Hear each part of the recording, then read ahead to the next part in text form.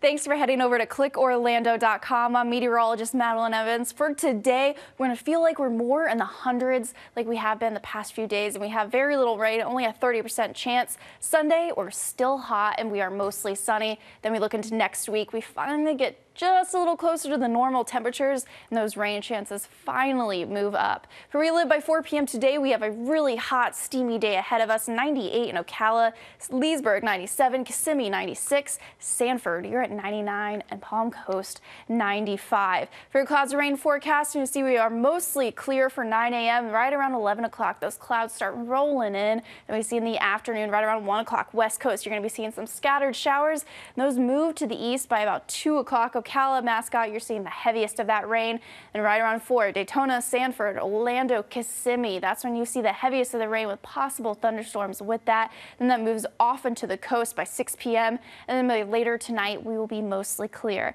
For your beach forecast, 94 outside, water 83, UV index is high, so wear the sunscreen. Your current risk is at a moderate, so please swim near a lifeguard. For today, your hour by hour, 8 a.m. we're 82, noon 91, our daytime high 96, and we have that 30% chance of rain. For tonight, we're nice and muggy, 75, the wind southwest 5 to 10 miles per hour. Then we look at the rest of your planning forecast. Tomorrow, another high of 95 with a 30% chance of rain.